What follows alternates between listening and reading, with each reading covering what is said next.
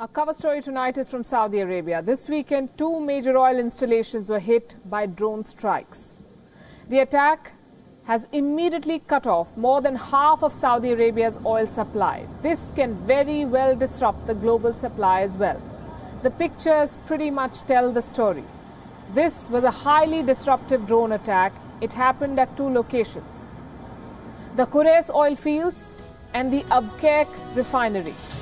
Both of them are owned in fact, by state oil giant Saudi Aramco. They are part of Saudi Arabia's critical infrastructure. These 2 facilities produce well over 5 million barrels of oil per day. That's more than 5% of the global crude supply.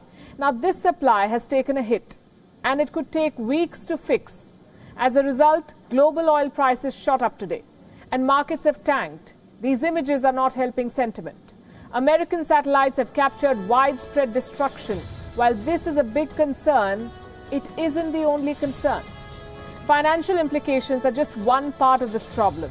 This attack could escalate political tensions in West Asia, and that is the bigger worry. This is an attack on the jugular vein of Saudi Arabia's oil industry. As I said, both the facilities are owned by Saudi Aramco, the crown jewel of Saudi Arabia. It's an 85-year-old company. It is the biggest oil company in the world. A Bloomberg report says it is the most profitable company in the world.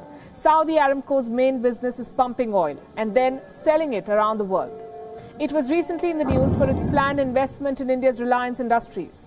Here is a breakdown of this company. Saudi Aramco operates the world's largest single hydrocarbon network.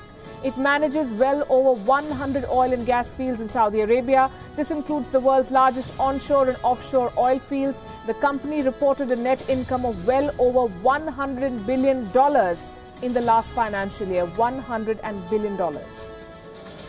In the first half of 2019, it has already reported an income of nearly $47 billion. Through Aramco, Saudi Arabia became the biggest oil producer in the world. The kingdom has 18% of the world's proven petroleum reserves. So Aramco is poised to dominate the oil market for the foreseeable future, and Saudi Arabia wants to make the most of it. It has been gearing up to launch an IPO of Aramco, and if that happens, this will be the largest IPO in history. But that may have to wait. With more threats of more attacks now coming Saudi Arabia's way, the threats are coming from the Houthi rebels of Yemen. The Houthis have claimed responsibility for these drone attacks. They have been fighting Saudi Arabia and Yemen since 2015, and they are backed by Iran, a regional rival of Saudi Arabia. Saudi Arabia says Iran has given the Houthis weapons and logistical support. The Houthis dislodged the president of Yemen. The Saudis want to reinstall him to power. In 4 years, the last 4 years, the Saudis have been driving the Houthis into a corner in Yemen. This attack is a reply. It is also a message. The Houthis are now better equipped to fight, and America is already blaming Iran for what has happened. U.S. Secretary of State Mike Pompeo has said that Iran has, quote-unquote, launched an unprecedented attack on the world's energy supply. Iran, of course, has denied these charges.